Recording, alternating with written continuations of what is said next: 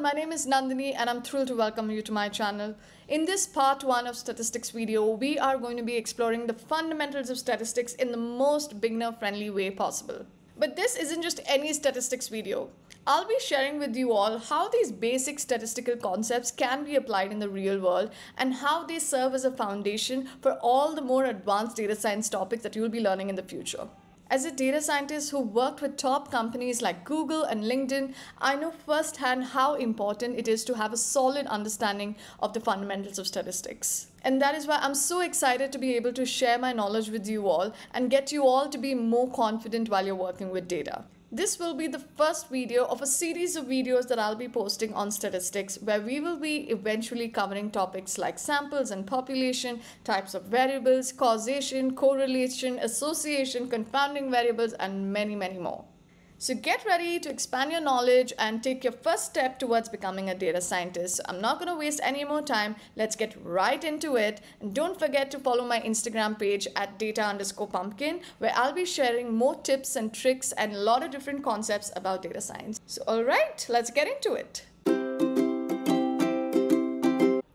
So let's start with the first set of concepts for the day, which is cases, variables, and constant. I'm going to start with giving you all a simple problem statement. Let's say that a teacher wants to know if the third grade students that she's teaching, if they spend more time reading at home, do they end up getting higher exam grades or not? It's a very simple problem statement, right? The teacher wants to just do some sort of analysis on her third grade students and try to understand if her students who spend more time reading at home, do they end up getting a higher grades or not? So what we're going to try to do is we're going to try to split this problem statement into 3 of these major concepts that we want to talk about right now, which is cases, variables, and constant. What is a case? A case is an experimental unit from which data is collected. So in this example that I told you, the case is the third grade students. Why? Because they are the ones that we are trying to do an analysis on. So they are the cases. They are the experimental units. They are what we want to study. So the third grade students in my example are my cases. The second concept is variable. What is variable? Variable is a characteristic of a case or an experimental unit that can take on different values. Again, let's tie it back to our problem statement. If you think about it, what are we trying to analyze? We are trying to analyze if third grade students who spend more time reading at home, do they end up getting a higher grade or not? So in this case, the reading time spent at home is a variable. Why is the reading time spent at home a variable? Because it can keep changing from case to case. Not all students will end up spending 5 hours reading at home. Not all students will end up reading only for 3 hours at home. Some students will read for 3 hours, some students will read for 5 hours, some students only for 10 minutes, right? So essentially a variable is a characteristic of a case that can keep changing. So in this case, the amount of time that the student spends reading is a variable because it can change from case to case. There is also another variable in the same problem statement. And what is that? The second variable is the exam grade. Why is the second variable also a variable? Why is exam grade also a variable? Because exam grade can also change from student to student, can also change from case to case. Are all students going to end up getting A+? Are all students going to end up failing? No, right? Different students will end up getting different scores or different marks. So the exam grade is also a variable. So in this problem statement, we have the case, which is the third grade students, because that is who we want to analyze. We also have identified 2 variables. One variable is the amount of time that the student spends reading at home because it keeps changing from student to student.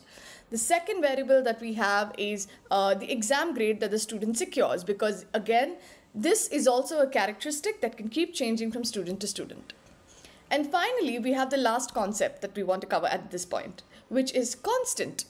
What is a constant? As the word itself defines, it is a characteristic, unlike a variable. It is a characteristic that is same for all the cases in the study. So in this case, what would be the constant? The constant would be the grade level of the student. Why is the grade level of the student a constant? Because we are only analyzing third grade student. The fact that all these students are a part of the third grade is a constant. There is no change student to student. So that is the introduction of the first three concepts to you, which is cases, variables, and constant. Let's move on to the next one. So the next topic now that we want to cover are variable types.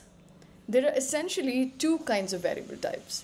There's categorical variable and there are quantitative variables. Let's start with the first one. What are categorical variables?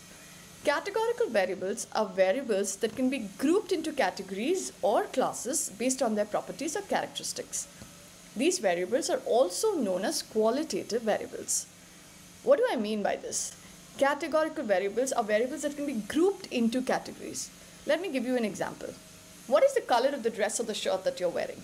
It's either blue, it's either green or yellow or black or red. The color can be grouped into certain categories. Another example, what is the kind of vehicle you're driving?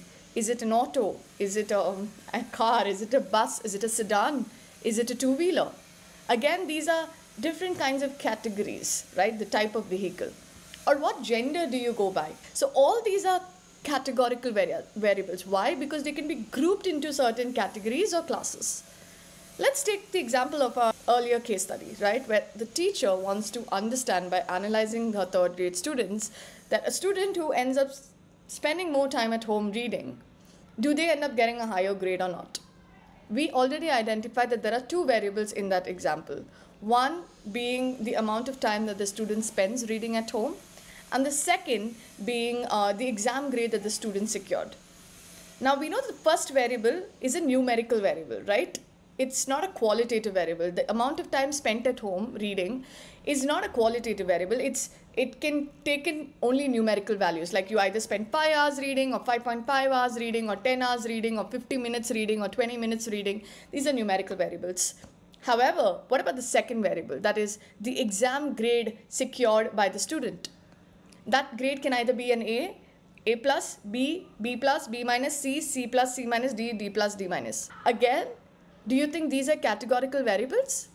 The exam grade is an example of a categorical variable. Why? Because the grade can only be one of these few categories, right? You can either be an A or A plus or B plus or C or C plus. So in our earlier example, exam grade, that variable is an example of a categorical variable. Let's move on to the second kind of variable, which is quantitative variable. We define that categorical variable is a qualitative variable. Then we have a quantitative variable. What is a quantitative variable? Quantitative variables are variables that can be measured on a numerical scale. What do I mean that they can be measured on a numerical scale? Let's think of different examples. Height can be measured on a numerical scale, like 160 centimeter or 140 or 180. Your weight, 48 kg, 58 kg, 60 kg, they can be measured on a numerical scale. Let's take our earlier example. Our earlier example being the amount of time spent reading at home. Isn't that also a numerical variable and can be measured on a numerical scale? So that is a quantitative variable. The amount of time spent reading at home is a quantitative variable. Now, within quantitative variable also there are two kinds of variables. One is a discrete variable and the second is a continuous variable. What is a discrete variable? Discrete variables are variables that can only take on very specific values. What do I mean by this? Let's say I go to the shop and I want to buy lace and they come in packets. So I can buy 2 packets of lace or 5 packets of lace, but can I buy 6.33 packets of lace or 6.333334 packets of lace or 6.000532 packets of lace? No, right? It doesn't take on decimal, infinite values. It takes on very specific value like 1 packet or 5 packet or 10 packet or 50 packets. It takes very specific values. Another example is the number of children in the family. The number of children in the family can only be either you have 1 child or 2 children or 3 children or 4 children or 5 children. You cannot have 8.33 children. So those are discrete variables. Discrete variables are numerical variables or quantitative variables that can take on very specific values. The second kind of quantitative variable are continuous variables. Continuous variables are variables that can take on any value within a certain range. Again, let me give you an example. Let's take the quantitative variable height. Will your height be exactly, let's say you know your height and you're like, it's roughly around 160 centimeter. It's roughly around 160 centimeter, but is it exactly and specifically 160 centimeter, or could it also be 160.0003 centimeter, or 160.1112 centimeter, or 159.9993 centimeter? It can take on any value in a certain range. Like the decimal points can be infinite. You can never really say you are exactly this height. Often in our conversation, we just end up, rounding off the number and then saying 160 centimeter. But your exact numerical height is very different, correct? So those are continuous variables. So just to summarize everything that we've spoken about, we talked about variable types, which is categorical variable and quantitative variable. Categorical variables are variables that can be grouped into categories like gender, like color of the dress that you're wearing, the type of vehicle, type of phone, exam grades, etc. These are also known as qualitative variable. The second kind of variable is a quantitative variable.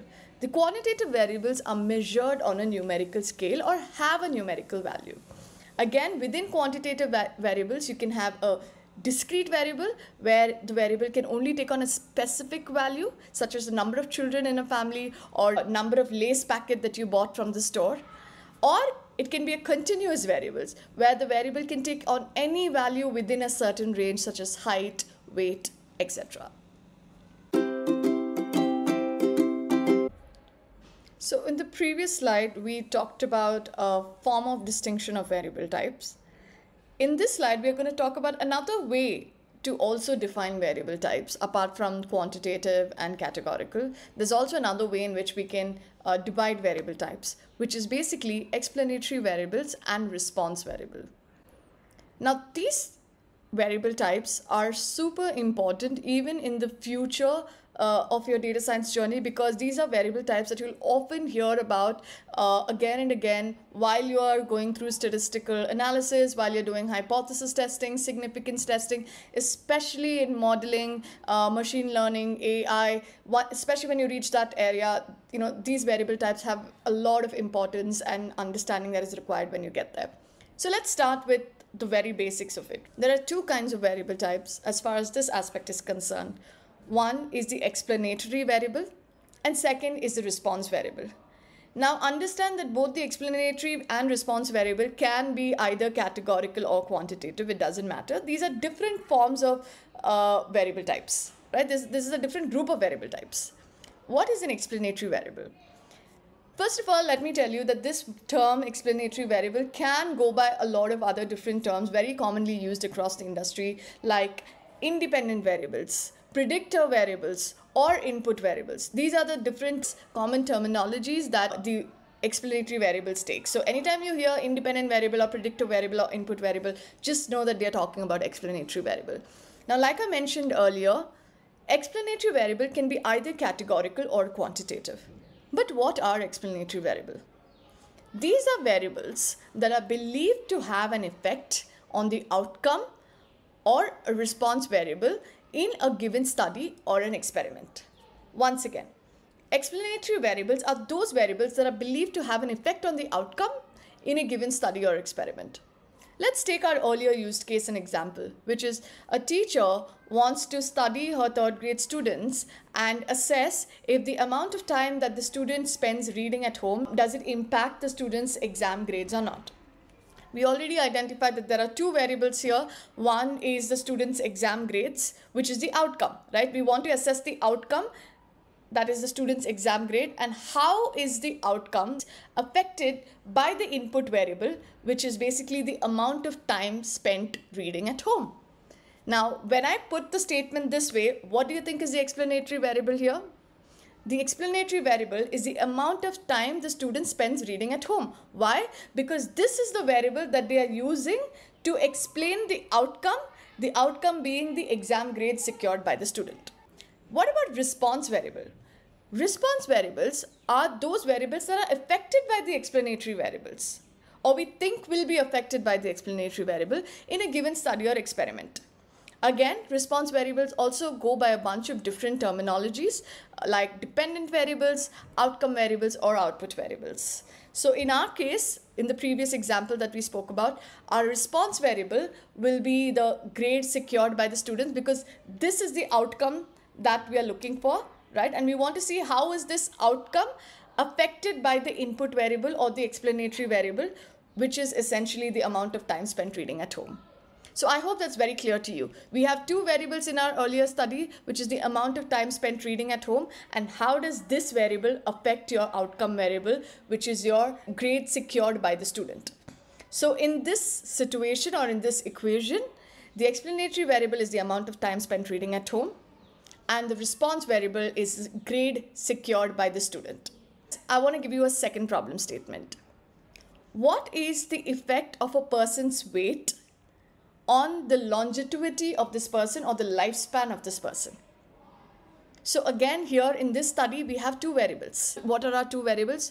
One variable is the weight of the person, which is a numerical variable, which is a quantitative variable, and also a continuous variable. The second variable that we have is the lifespan of the person, which is also age, like 80 or 70 or 60, which is also a quantitative variable. So in this study, both the variables that I have here are quantitative variables. Now we need to identify which variable is the explanatory variable and which one is a response variable. In this study, we want to identify or assess the impact of the person's weight on the outcome. What is our outcome? The age or the lifespan of the person. So in this example, the age or the lifespan of the person becomes the response variable or the output variable, and the input variable or the explanatory variable or the predictive variable is the weight of the person. So I hope this gives you some additional context on how to identify the explanatory variable and a response variable in any study. So that's it for the first part video of the Series 1 Statistics channel, and we've already in our first part covered some very fundamental concept, which is cases, variable, constant, what is the difference between categorical and quantitative variables, discrete and continuous variable, explanatory and response variable. And in the next part of the same series, we are going to be covering samples versus population, statistics versus parameter, sampling bias, and confounding variables. And finally, in the third part of Series 1 Statistics video, we are going to be talking about causation versus association, independent versus paired sample, and control group versus treatment group. So you can see that we have a lot planned for you in the next coming weeks. I hope you all were able to enjoy this video and learn a lot at the same time as well. I'm really excited to see you all in the next video, so stay tuned.